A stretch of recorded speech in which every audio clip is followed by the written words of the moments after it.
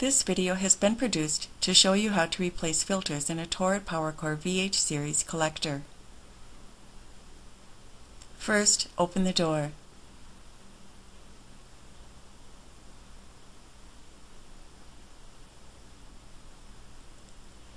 Next, remove the safety pin from the filter retention lever. The pin is on your lanyard, so it will not be lost. Lower the filter retention lever to release the filters from the tube sheet.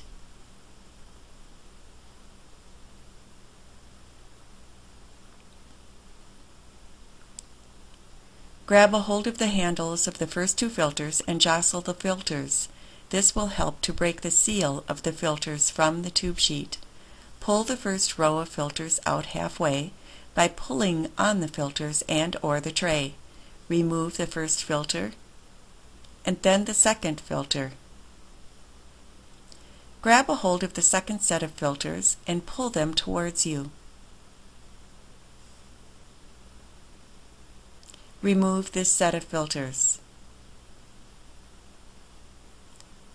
If the collector has 3 rows of filters behind each door, pull the tray out to access the third row of filters and remove those. To put the new filters in, you will simply reverse the process. Put the right filter on the tray and then the left filter. Push the filters all the way to the back of the tray. There is a tab at the end of the tray to keep the filters from falling off of the end of the tray.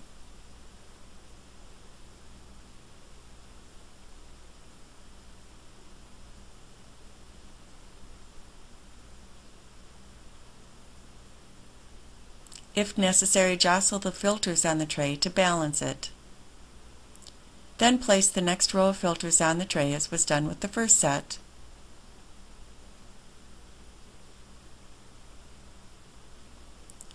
Continue this process until all of the filters are in place. Jostle the filters one last time to balance the tray. Push the tray all the way in, jostling the filters as you push the tray of filters into the collector. Lift the filter retention lever and put the safety pin back in place.